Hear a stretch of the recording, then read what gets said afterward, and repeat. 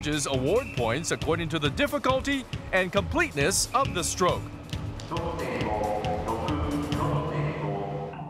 All these techniques require great balance and strength. To maintain a good posture, moving the hands and feet properly is vital.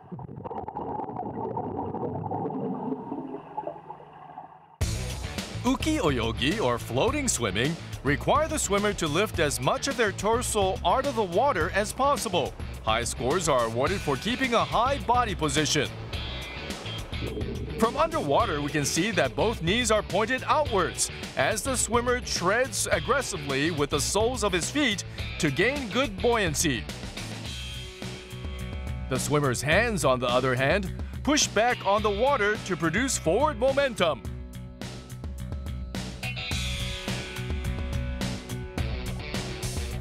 This technique is known as kakiwake. To perform this series of leaps while swimming forward requires an extremely strong kick combined with powerful arms. It's not like standard swimming and involves transferring the power of your kicks through to your fingertips while keeping your head above the water. It's not easy. I love Nihon Eiho, as you have to remain graceful while swimming fast. Also, because there are so many different styles. At Nihon Eiho tournaments, swimmers are usually split into different age groups.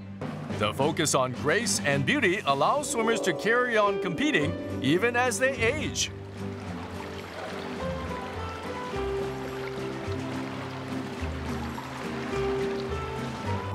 In the senior team competition, middle-aged and elderly swimmers show off some refined techniques.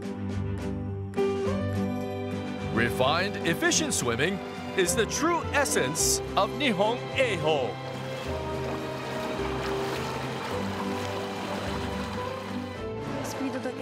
It's about beauty and strength, not just speed. A good swimmer can look fast even if they are not.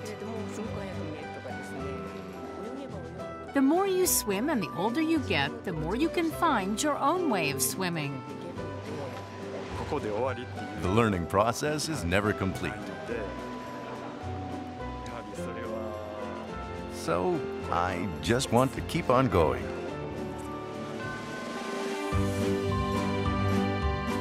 Nihon Eiho, an elegant pastime in which practitioners aim to become one with the water. As you get older, the more skillful you become, making it an attractive sport for all generations. You know, the beauty of Nihon Eiho is not only swimming fast, but also performing the technique beautifully as your original way of beauty of the moving. So it's really interesting and very deep. But some of those techniques were pretty unusual, weren't That's it? true. So let's check out this gentleman. He's in his late 60s. So he's not sleeping, everybody. It is really incredible how he keeps his balance in water, Miyako. Right, like to know your own balance, you actually need to find your axis of the body. Right. Once you find it, of course you need practice. It's not that difficult. No, but he's like not moving. This is great. I mean, of course you need to have air in your lung so that you can float well. Okay. But yeah, it's really important to know this kind of technique to float so that you actually conserve energy in the ocean, for example. Right, so one technique which is currently attracting much interest is this. It's called uite mate, which means float and wait. It's a simple technique for surviving in water, right? Right. You know, maybe I should explain a little bit. To float safely in a relaxing way, keep your hands in the water. Hands in water. Yeah, and if you have an item that floats, like water bottle, then hold it against your chest. Okay. And breathe deeply and fill your lungs with air so that you can have air, you can float easier. Okay. And keep your shoes on if they are light. So that's really important as well. And float in a spread eagle position. So the main purpose of doing this position is just relaxing so you can conserve energy and wait until you are rescued. Yeah, but it must be difficult to be relaxed. Exactly.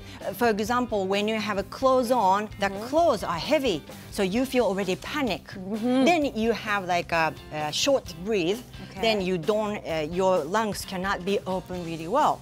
So I'm just try to relax, and if you just open like this, just this position, then you can be relaxed and you can really float.